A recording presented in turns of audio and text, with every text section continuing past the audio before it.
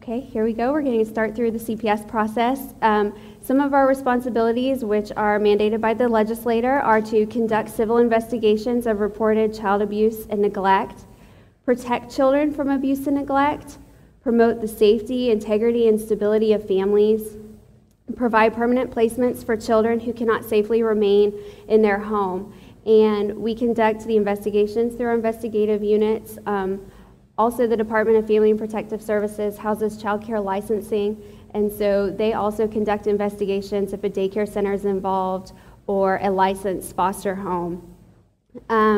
We are charged with having prevention services available. Some of that is through the STAR program, through Baptist Children and Family Services, and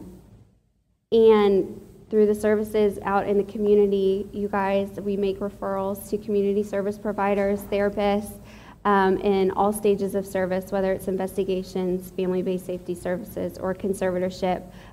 We are always trying to use community resources to help the family stabilize and reduce the risk of abuse and neglect. And for children who cannot remain in their homes, we provide them placement in alternative placements, whether that's with relatives or in foster homes. And we do license foster homes. Our agency is a child placing agency, as well as all of the private agencies around town, including Pathways, the Children's Shelter, Baptist Children and Family Services, the Bear Foundation, just to name a few. But all of those agencies also license the foster homes that our children are placed in. What is abuse and neglect? This is kind of the short definition, but child abuse is an act or omission that endangers or impairs a child's physical, mental, or emotional health and development. I think it's important to note that not only does the law hold the perpetrator responsible, but also anyone else who knows of the abuse or neglect and fails to protect the children from those occurrences. So if a person or a parent, someone who's living in the home with that child, is aware of a situation that's going on and fails to remove the child from that situation, they can also be validated as a perpetrator of abuse and neglect. And I think that's just important to note, that it's not always the person who's committing the act, but also those who are residing with the child who could have done something to remove them from that situation. Here's a diagram with the stages of service in CPS. And kind of that arrow at the bottom has a continuum as to whether or not the parent has custody of the child or the state does. All of our cases begin with an intake. We don't go knocking on doors, asking if children in homes are safe. People in the community make a referral to our statewide intake hotline, and that's how a case begins. We do, in this state, have a statewide hotline, which I'll give you in a little bit. Some states are county-based systems, but fortunately for us, we have a main office in Austin, and that's where statewide intake is located. Once that happens, it goes to an investigative stage, and those usually last 30 to 45 days, so that's a very short stage and a short involvement with the family. And at that time, the parent does still have custody of their child. And then at that time, the case could be moved on to family-based safety services, which is a voluntary program. It's a chance for the department to offer services in-home to the family to hopefully prevent the removal of that child. So if it is determined that there's risk in the home, we can work with them that way. And at that time, the parent does still have custody of the child. Sometimes in that stage of service, the family is asked to find an alternative placement for the child, a voluntary placement, if it's not determined safe in their current home. So they might go live with their aunt for 30 days while the investigation is being completed, if it's determined that the child is in danger that way. But the parent does remain the legal guardian of the child. And those cases usually last about 6 months. They do range. Some of them are shorter, some of them are longer. And then conservatorship is the stage of service if the child has been legally removed from the parents. If we're working with the family and the court is overseeing what's going on and the state has legal custody of the child. So that would be called conservatorship. And at that time, the agency has custody of the child. The parent no longer does. Even if the child is placed with a relative, the child is still in the custody of the state in a conservatorship stage. Just a little brief overview about reporting abuse and neglect. There's 2 ways to report. You can call our hotline, toll-free, 24 hours a day, 7 days a week, from anywhere you are, but it's only to report for the state of Texas. That number is 1-800-252-5400, and there will be somebody there to take your call around the clock. Sometimes you have to wait when you call on hold for 15 or 20 minutes. It's not because your call is not important. There's just that many calls coming in at one time. So be patient. Someone will be with you as soon as possible. If you don't want to wait on hold on the telephone, you can make your report online at www.txabusehotline.org. And there, if you are, in a role that you kind of have to make reports often, you can make an account where your kind of basic information is already in there. You have your own password, and you can make your report online. I think it's important to know that if you'd like to make an anonymous report, that you need to call the hotline, because if you do it on the web, you're going to get confirmation via your email, and they are going to ask for your name. So you will have to report your name if you make a report via the web. And also, if you feel that a child is in imminent danger and that it needs to be received by our agency sooner rather than later, you need to call the hotline, because it takes about 24 hours for a web report to go through the system and be assigned out for an investigation. So if you feel that a child is at great risk, then go ahead and call the hotline. But also remember that we're not a first responder agency. Even with a Priority 1 report, the agency has 24 hours to make contact with that child. So if it is a dire emergency, you still need to call 911. Like, we don't go out immediately the way the police would to a situation. There is protection for reporters. The identity of a reporter is kept confidential.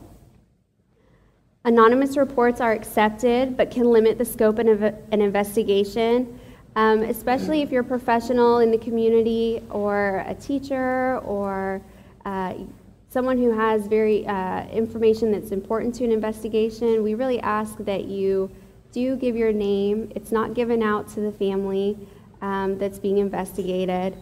It does help it helps the department to make the best decisions for the families that we're working with, to have the most information. So we would always appreciate when a name is given. And reporters who act in good faith and without malice have immunity against civil and criminal liability. So it's okay to report just on a reasonable suspicion, because you can't be held legally responsible if the allegations turn out to be false, as long as the report was made in good faith. You may feel like someone else will report it, but statistically, only 1/3 of people who suspect that abuse and neglect is occurring actually take the time to make a report. Even though the Texas Family Code mandates that anyone who suspects should or must report. And it's also important to note that there's an extra layer of that for professionals, that the law requires that professionals make a report of child abuse and neglect within 48 hours of suspecting that the abuse or neglect has occurred. So not only is the community mandated to make a report if they suspect, but professionals are kind of held to even a higher standard. And it's also important to note that you, as a professional, you cannot delegate the task of reporting the abuse to somebody else. So if the child outcries to you, or you are the person who has the suspicion that the abuse or neglect is occurring, you are the one who's required to make that report. The intake, which is kind of what we've been talking about. When you call to statewide intake, the person who is taking your report, their goal is to document and route the suspected cases of abuse and neglect that meet the statutory guidelines to local units for investigation. CPS gets approximately 250,000 reports of abuse or neglect each year in the state of Texas. So, and of that, 66,000 of those reports are confirmed victims of abuse and neglect. Here's just a graph showing the source of our reporters. You'll note that school professionals are our highest at 19%. We receive most of our referrals from school personnel, with medical personnel following close behind. But you can take a look to see the breakdown. And we also could get, like I said, the same report or the same allegations or incident from multiple sources at one time. And sometimes that can be really important too, because different people have different pieces of the puzzle and every little bit of information is important. You know, when those investigators and the caseworkers are out there making their decisions for these families. So it's important to remember that, and always important to remember that you might have that one missing piece of information that, you know, we were needing in order to maybe be able to validate that abuse and neglect is occurring, to get the family help and end a child's suffering. So again, I just encourage anytime you have a reasonable suspicion to go ahead and make that report. Just some tips on responding to abuse. If a child does make an outcry to you, I think it's important to remember to remain calm, because they react to our reaction. So if they start talking, you know, and maybe we make a face, or they might feel like they're doing something wrong when they're not. So just important to remain calm. Don't have any preconceived assumptions about the situation. Listen, document what you hear. Try not to cut the child's disclosure short. Just kind of let them talk freely until you feel like they've told you everything that they want to tell you about what's going on. Don't promise to keep a secret, because by law we're all required to make that report to our hotline. Do not promise protection that you cannot deliver. Mainly that maybe the child wouldn't have to go home that day, because like I said, we're not a first responder agency. So in all likelihood, after a child does make an outcry, they do probably have to return to their current situation. Do not talk bad about the perpetrator, and again, report any reasonable suspicion. Some issues that are challenging families in our community are poverty, limited parenting knowledge, mental health issues, substance abuse, and family violence. And I think it's important to note that the mental health issues are not just with the adults in the home, but also with the children in the home. So it could be that the child is having, you know, behavioral health issues or mental health issues, or it could be the parent, or it could be a combination of both. I think that's a huge issue in our community and any community, and so I think that's important to note. Substance abuse also is a huge issue. I think the big three that we see recurring themes in our cases are mental health, substance abuse, and family violence. So those severely affect the home environment of the children. 8 types of abuse and neglect that we investigate: emotional abuse, sexual abuse, and physical abuse. And then neglect is physical neglect, medical neglect, neglectful supervision, abandonment, and refusal to accept parental responsibility. And the majority of our cases are neglect cases. That's what we oftentimes see. And there's oftentimes chronic neglect going on in the homes of these kiddos here in our community. The next few slides are, as you can see, these are all included in your packet, and they're the legal definitions of all the different types of abuse and neglect, and they're very wordy. I don't think that I might not reread you the definitions, but we can definitely talk about the different types and maybe some signs to look for and that type of thing. All of the legal definitions are found in the Texas Family Code in Chapter 261. Those are the laws that kind of govern our agency. There's also some federal laws and a few laws from different places, but if you're looking for the definitions of abuse and neglect, those statutory guidelines that our investigators have to go by to either validate people for abuse and neglect or rule them out, then those can be found in the Texas Family Code. And the first one here is emotional abuse. And the important thing about, I think, emotional abuse is if you're calling in an intake or a referral, or you feel like that's going on, it's just very important to note how the situation is impacting the child's emotional, mental, or physical health, because emotional abuse is extremely hard to validate, because there might not be physical bruises, or there might not be a home environment that you can go into and say this is definitely bad because there's a broken window that the child sliced their hand open on.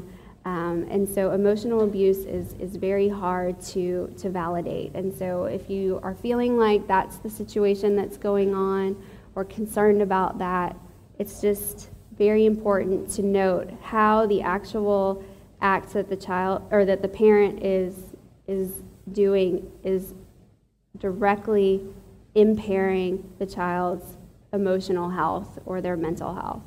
Sexual abuse can be conduct that's harmful to the child, a failure to make reasonable efforts to prevent sexual conduct from happening to a child.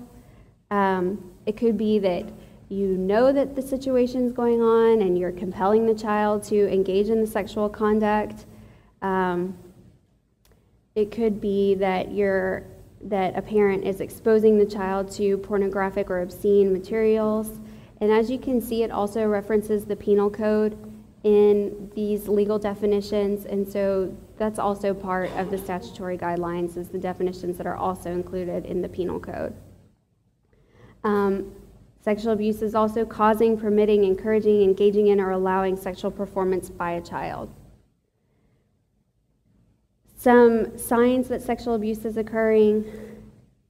A lot of times, unless you're a medical professional, you might not see a lot of these because it could be physical signs of sexually transmitted diseases, evidence of injury to the genital area, pregnancy in a young girl, difficulty sitting or walking could be signs that some sexual abuse is going on, an extreme fear of being alone with adults of a certain sex, sexual comments, behavior, or play, knowledge of sexual relations beyond what is expected for a child's age, and then sexual victimization of other children. These are all signs that the child could have possibly been sexually abused. Oftentimes, unless the child makes a direct outcry of sexual abuse, we in the community won't necessarily know that it's going on. In our sexual abuse investigations, we oftentimes all times work hand in hand with Child Safe, and that's a great facility here in town. I don't know if any of y'all are from there, but it allows the child to be interviewed one time, for it to be recorded there, for law enforcement to watch the interview, and it helps the child to not have to tell their story over and over again about what happened. I think another important thing to note about sexual abuse cases is if you are the person that the child outcries to, you're what's known as an outcry witness, and even though this is kind of scary, your testimony in court can be let in without being objected to as hearsay because you were the outcry witness. And so and that only pertains to the very first person that the child disclosed the information to. Physical abuse, that's oftentimes what most people think of when you say child abuse, is physical abuse, the actual bruises or broken bones. And physical abuse is a physical injury that results in substantial harm to the child, or a genuine threat of substantial harm from physical injury to the child. Failure to make a reasonable effort to prevent an action by another person that results in a physical injury that results in substantial harm to the child. The current use by a person of a controlled substance as defined by Chapter 41 of the Health and Safety Code in a manner or extent that the use results in physical, mental, or emotional injury to a child. Some other signs to look for that could be signs of physical abuse: frequent injuries such as bruises, cuts, black eyes, or burns without adequate explanation, frequent complaints of pain without obvious injury, because again, we're looking for if there's an internal injury, if the child's constantly complaining of pain. Burns or bruises in unusual patterns that may indicate the use of an instrument, a human bite, cigarette burns on any part of the body, and by that sometimes there might be the shape of an iron. or a belt buckle might be something that you'd seen, or that you could tell that an instrument was used to make the burn. If a child has aggressive, disruptive, or destructive behavior, that could be a possible sign, or passive, withdrawn, or emotionless behavior, fear of going home to see the parent, injuries that appear after a child has not been seen for several days, and also if a child is continuously wearing unreasonable clothing for the season, like if they're constantly in jeans and a long shirt in July here in San Antonio, that might be a cause for concern because they might be hiding injuries that are on their body. Physical neglect is one of the forms of neglect that we investigate, and this is simply the failure to provide a child with food, clothing, or shelter necessary to sustain the life or health of the child, and that's excluding failure caused primarily by financial inability, unless relief services have been offered to the family and continually refused. Then it becomes a concern because there's help for them out there and they continue to allow the electricity to be off or continue to, live in inadequate conditions for the child. Some things that might be concerning to us is broken glass, nails, holes in the floor. If the home is filthy, chemicals are within reach of the children. If there's drugs that are within reach of the child, weapons that the child has access to, gang activity, prostitution, or selling drugs out of the home. And then kind of if there's a difference between wet filth versus dry filth, if it's moldy everywhere, if there's piles of garbage or wet laundry that have maybe mildewed in the home, if there's human or animal feces in the home environment, that would be extremely concerning. Roach infestation, rodents, scabies, if there is not adequate plumbing in the home, electricity. And again, we understand that poverty is challenging a lot of families out there, and some of these things can be related to poverty and would not be validated for abuse or neglect. But again, if relief services have been offered to the family and still the situation continues on and it's affecting the child's well-being, then that would be when the department would become involved. Medical neglect, failing to seek, obtain, or follow through with medical care for the child, with the failure resulting in or presenting a substantial risk of death, disfigurement, or bodily injury. Or if the failure results in an observable or material impairment to the growth, development, or functioning of the child. So it has to meet those guidelines. It can't just be the parent didn't take the child to the doctor one time when they had the flu. That's not the kind of thing that we're talking about as medical neglect, but it's something that the child is, or that the parent is not following through on, that can severely impair the child in the future or could result in death. Neglectful supervision. I feel like this definition is important to know, and neglectful supervision is where a lot of our cases fall under, or the parents are validated for neglectful supervision. Placing the child in or failing to remove a child from a situation that a reasonable person could realize requires judgment or actions beyond the child's level of maturity, physical condition, or mental abilities, and that results in bodily injury or a substantial risk of immediate harm to the child. And it could also be placing the child in or failing to remove the child from a situation which the child would be exposed to substantial risk of sexual conduct harmful to the child. Some signs of neglectful supervision or just neglect in general might be obvious malnourishment, lack of personal cleanliness, consistently torn or dirty clothing, if the child is stealing or begging for food, the child is unattended for long periods of time. There could also be frequent tardiness or absence from school. That could lend itself to bringing concern that something else is going on in the home, that the child is frequently late to school every single morning.